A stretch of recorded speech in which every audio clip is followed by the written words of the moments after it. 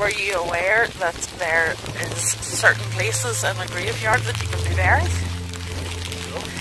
Depending on how you died or who you were in life? No. Generally in Scottish kirks, the east side of the kirk is reserved for the ecclesiastical folk, i.e. the ministers and deacons and aldermen and stuff like that. The north side is generally murderers, those who've been murdered, accidental deaths and suicides.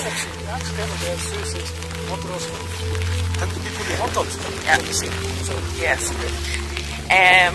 South side of the kirk is generally where the more well-to-do, the upper class folk would be buried, and the west is what is classed as the rabblement. That would be just the rest of us.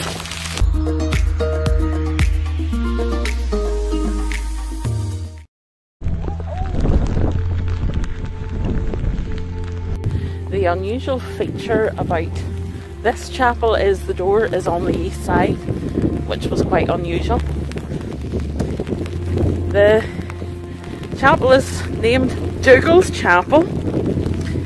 I'm not sure whether it was named after Andrew Ditton's dog, Dougal, since he does the How to Hebrides. I don't think Dougal would want to climb through all these tick-infested grasses to get to the door anyway. There was a Christian presence here before the 9th century. They do believe that this series of chapels is of Irish style, based on the old Irish monasteries of the time. Obviously we're going back to places like Iona, and Martin's just got his cable tied in the hedge. Here we have the Clanranald chapel. It's on the highest ground and also the oldest ground.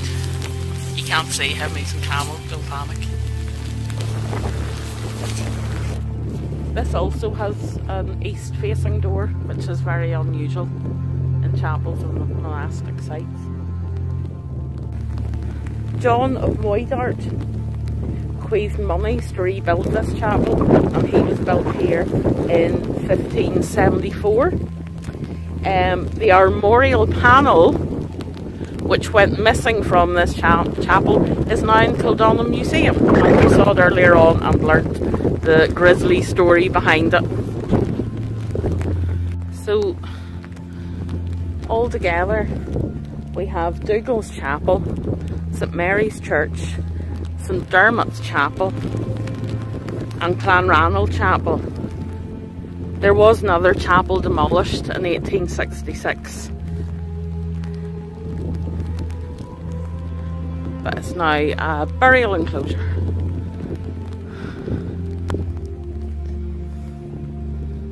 Very, very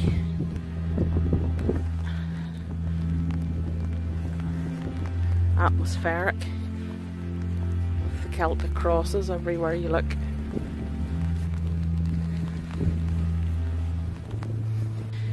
The 13th century chapel here would have served the whole of South Uist at the time, so obviously an ecclesiastical importance in the area.